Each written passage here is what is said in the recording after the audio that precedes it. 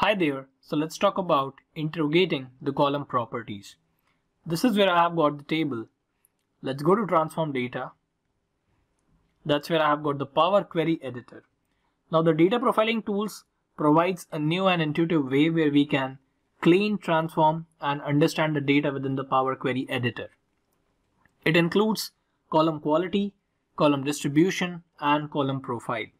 By default, you would see this green color bar just beneath the column header, which tells you about the quality of the data that you have in the column, what is valid, what are the errors, how many of it is empty.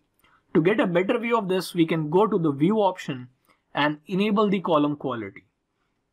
This column quality feature label values in rows in 3 different categories: valid, which is shown in green, error shown in red, and empty shown in the dark gray. These indicators are displayed directly underneath the name of the column as a part of a small bar chart. After this, we have got the column distribution. So if I click on column distribution, you will be able to see that it provides a set of visuals underneath the names of the columns, showcasing the different frequency and the distribution of the values in each of the column from top to bottom. Then we have got the column profiling.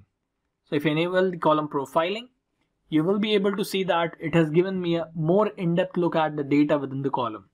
This is where I can see the complete value distribution. Apart from it, I do have an option where I can also group by based on the value, based on the textual length, and so on and so forth. That's about the column properties.